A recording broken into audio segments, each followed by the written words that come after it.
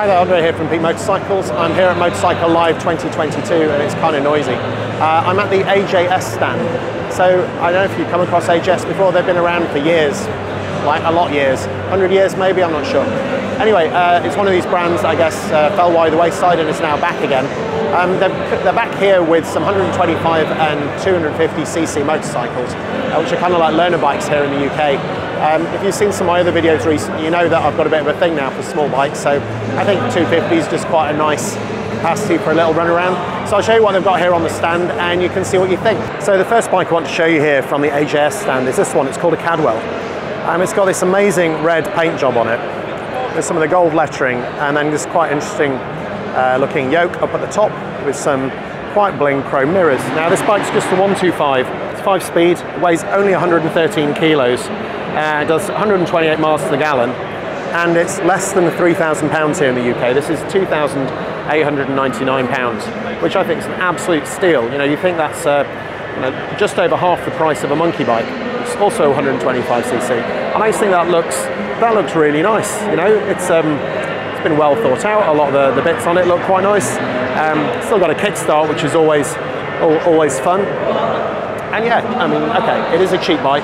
I have no idea what they're like reliability-wise, but you know what? I'm sure they'll sell a load of them. And actually, if you're just new to riding and you wanted to get out on something with a small capacity, I think you could do a lot worse. I mean, the clocks are basic, but you know what?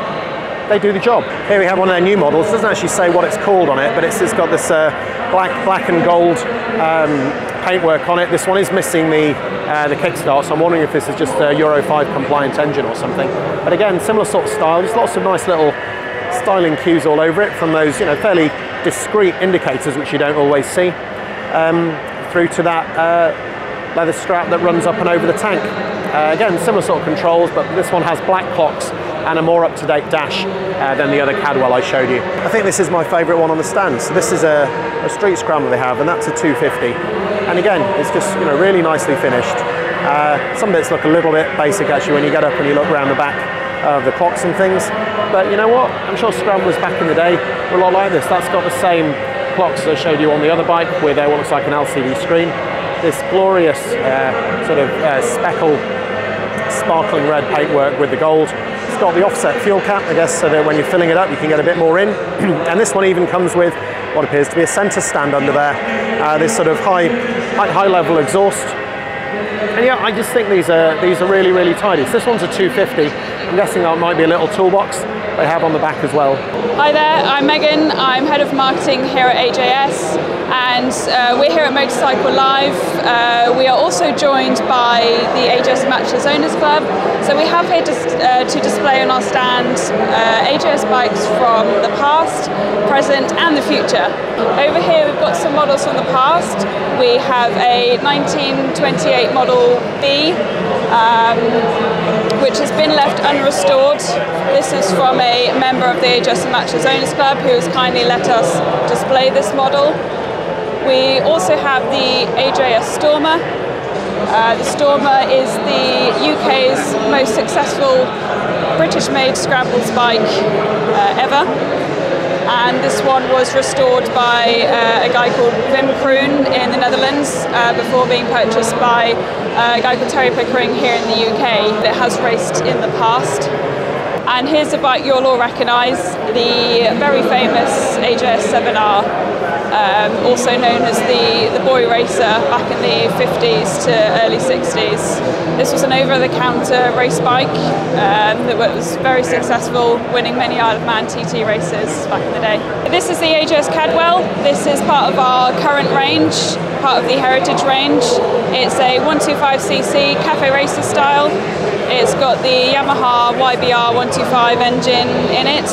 This model's been around since 2016. It's one of our best sellers. It's extremely popular for people of all ages, from 17-year-olds learning to ride. It's a great first bike that looks really good.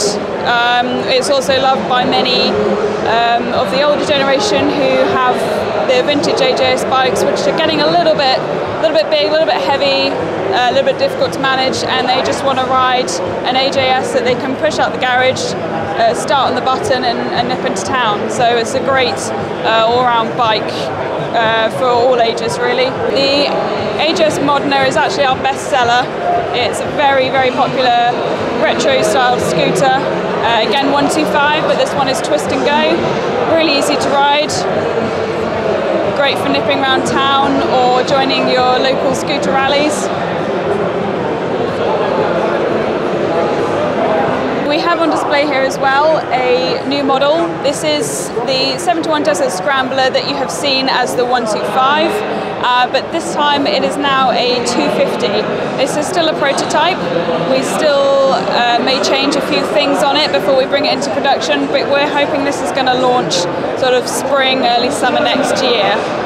We're really excited about this one.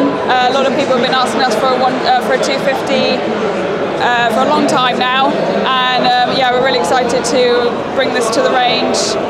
We think it's, again, a bit like the 125. It's a great bike for those that just want something to nip around town but still want those famous AJS letters on their tank. You know, for those that are familiar with the brand and those who are not, it's a great looking bike. It's got a lot of history and heritage, and yeah, we'll be looking forward to bringing that onto the range next year. The 250 will also be coming into the range as the 10 Plus Roadster, which again is part of our 125 range. We're really looking forward to bring this one as a 250 as well. So then we'll have in the range a 250 Scrambler and a Roadster as well. The Tempest as a 125 has been an incredibly popular model, so we think people are going to love it as 250 as well. This is a new model as well. This is 125. This is a new engine for us. This is a 6-speed water-cooled 125 engine. It's going to have a little bit more power than the YBR, which has been used in our current range. It's a sort of, we don't have a name for it yet. It's got the lowered handlebars like the Cadwell, but a slightly rounder shaped tank. Again, a couple of specifications will be open to change, but this is going to be the sort of main style of it, and we're really looking forward to bringing this to the market next year. Again, we're hoping for this to launch in sort of spring, early summer. That's brilliant. Thank you so much for that. I know how much you love doing that, so really appreciate it. Cheers. All right, thank you. So there we go. That's a quick look around the AJS stand here at Motorcycle Live 2022. Massive thanks to Megan for doing that. I know a lot of these videos are just me wandering around, and especially when it's a brand or models I don't know a lot about, I do have to do a bit of guesswork and reading as I go. So to have her talk about the bikes here on the stand was really helpful. Sorry about the background noise. We're next to the TT Experience Simulator, which is just belting out some tunes. So hopefully the audio's all right on this, otherwise I'll be coming back on another day. Anyway, thanks so much for watching. I hope that's been interesting and useful. If it has, maybe I'll see you next time.